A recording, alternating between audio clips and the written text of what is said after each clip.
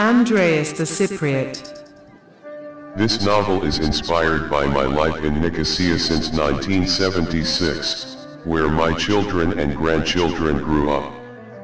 Cyprus has always been in my mind and my feelings, and in my literature works. More than 35 extra books and novels have been published since then.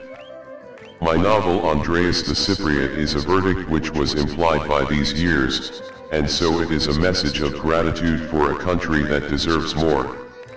In this, it is also a message to the world that tells the story of a country where all humans aspire to. The idea of this novel. A year ago, I decided to spend a week or more in the Paphos area. I rented a rural house in the bosom of the sea view mountain between Paphos, Adonis Pond, and Aphrodite baths. I met one of the protagonists of this novel, Andreas, the owner of the house where I stayed.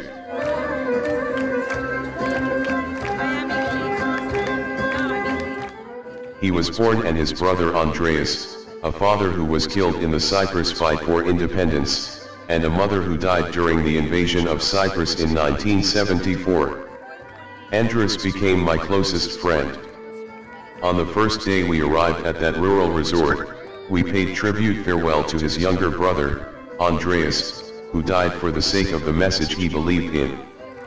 Andreas risked his life because he does neither want anyone to become an orphan like him, nor he wants his Cyprus to be fragmented and plagued by the greed of others. The novel follows two parallel lines.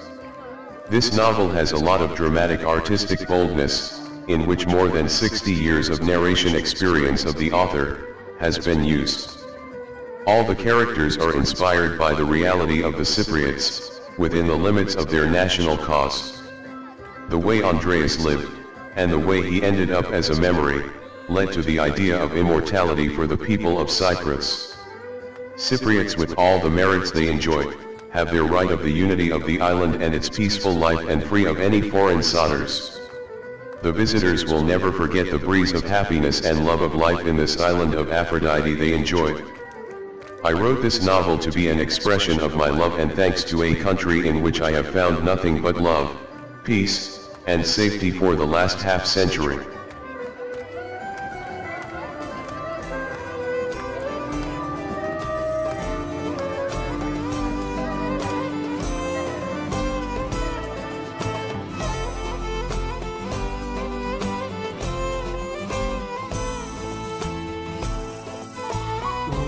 Η καλοσύνη σου και τα καμώματα σου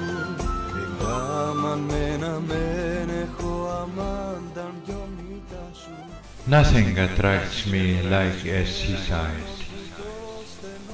There, we must stand respectfully. We have to hear its waves.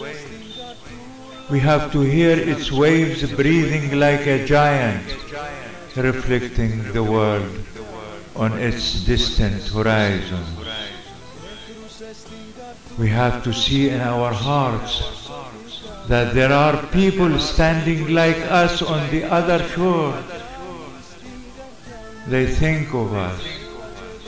They think of us as we think of them. We can only reach them through other means, because we are human beings. We are not fish. We are not birds to fly through the sky. We are not fish to swim through the sea. All of us are helpless.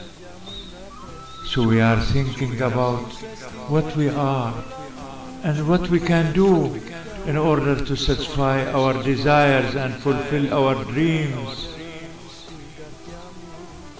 Because we were not birds, we invented the plane. And because we were not fish, we put up the sails. From the novel Andreas The Cypriot by Zuhair Shalabi.